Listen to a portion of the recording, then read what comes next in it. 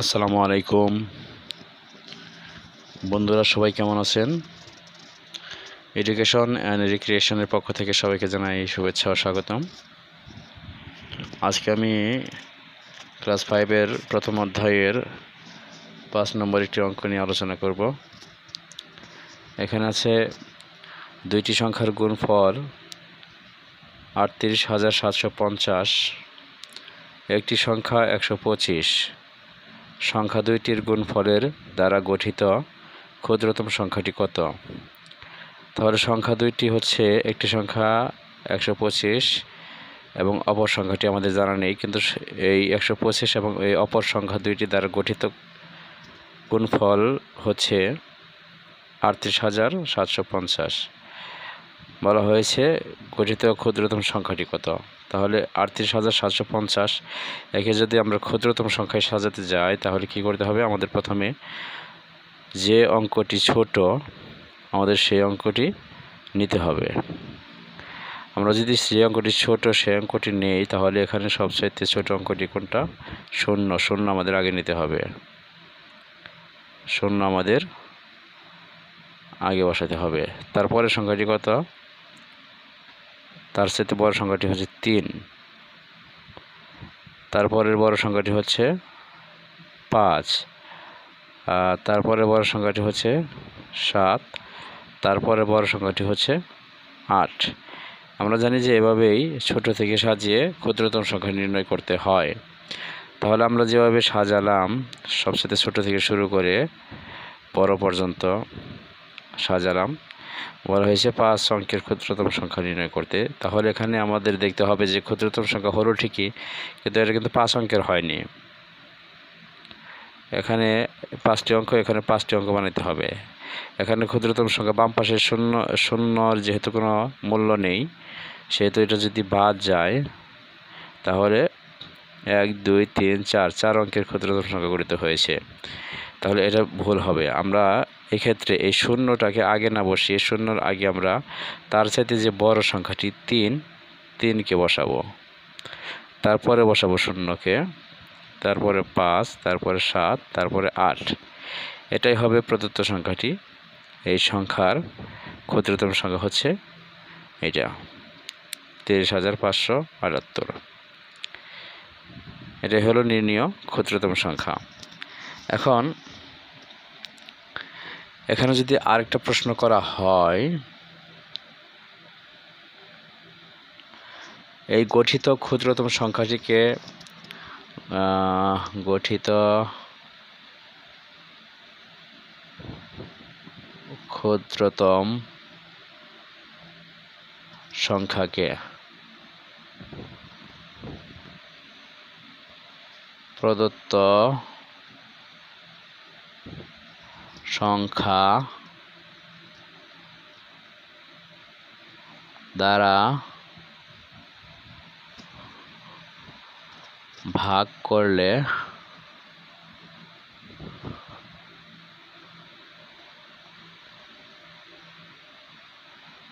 ভাগশেষ কত?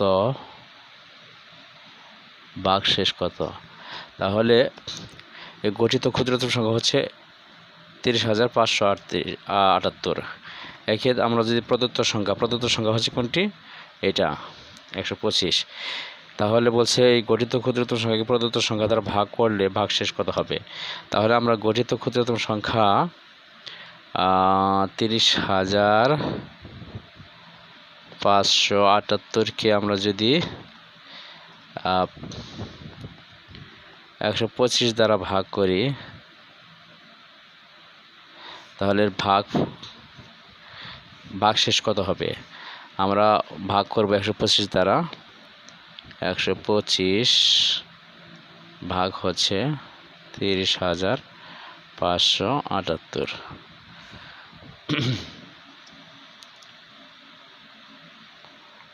এখানে 125 305-এর মধ্যে কয়বার যায়? 2 বার। 5 দুগুণে 10, 0 হাতে আছে 1, 2 দুগুণে 4, 1 5, 2 1 2। আমরা উপরের সংখ্যা কেটে আনবো 8 এবং 7, এখানে 5 থেকে 0 বাদ দিলে থাকে 5, 10 থেকে 5 বাদ দিলে থাকে 5, যেহেতু 0কে 10 দিয়েছি হাতে থাকবে 1, 11 দিয়ে 3, 3 থেকে 3 বাদ দিলে কিছু থাকবে না অবশিষ্ট। এখন 125 এই 5578 মধ্যে কতবার যায় দেখতে হবে। 557 মধ্যে কয়বার যায়? 3 4 বার দিলে 400,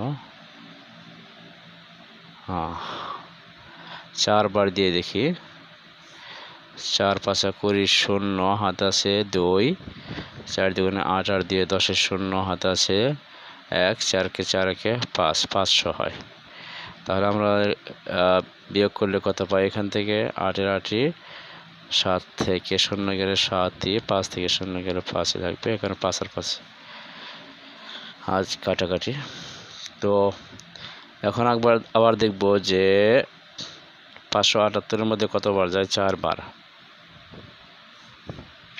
5 0 0, 4 5 20, 0 0 হাত আছে 2, 4 দুগুণে 8, 8 দিয়ে 10 0 হাত আছে 1, 4 একে 4 একে 5, 500।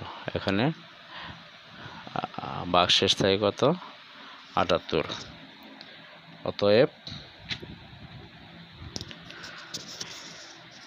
ক্ষুদ্রতম সংখ্যা 330,578কে প্রদত্ত সংখ্যা দ্বারা ভাগ করলে ভাগশেষ থাকে কত? 78। অতএব সুতরাং ভাগশেষ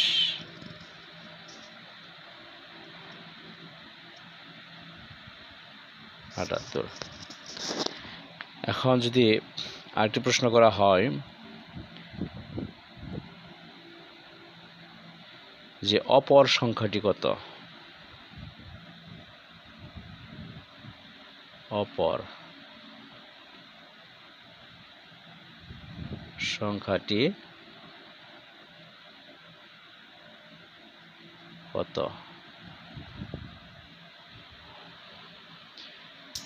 যেহেতু প্রদত্ত সংখ্যা দেওয়া আছে 125, গুণফল হচ্ছে কত? গুণফল আমরা দেখেছি 38,750, আর প্রদত্ত সংখ্যা দেওয়া আছে 125।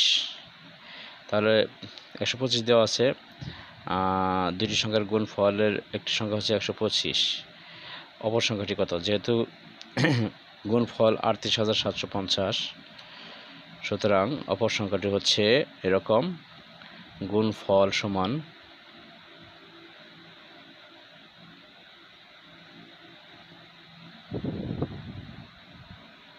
অপর সংখ্যাটি সমান অপর সংখ্যা সমান গুণফল ভাগ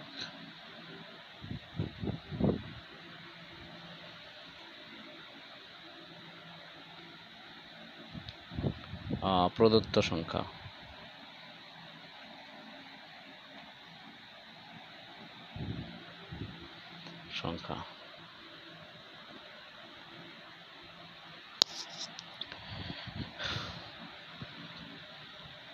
সুতরাং গুণফল হলো কত? 38,750 ভাগ প্রদত্ত সংখ্যা হচ্ছে 125,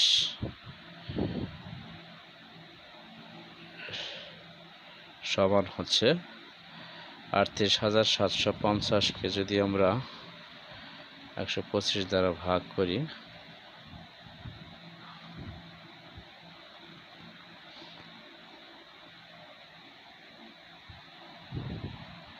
ভাগফল কত হবে? আমরা যদি 38,750কে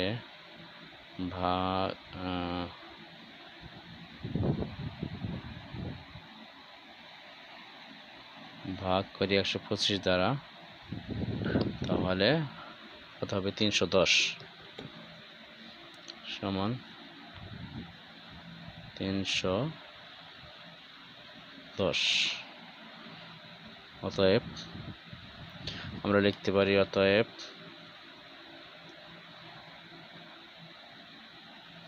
অপর সংখ্যাটি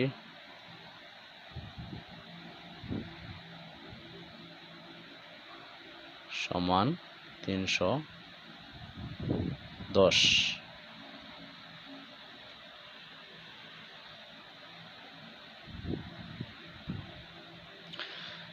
তো ভালো থাকেন বন্ধুরা, আজকে এই পর্যন্তই, পরবর্তীতে আবার আসবো। সবাই ভালো থাকেন, সুখে থাকেন। আসসালামু আলাইকুম।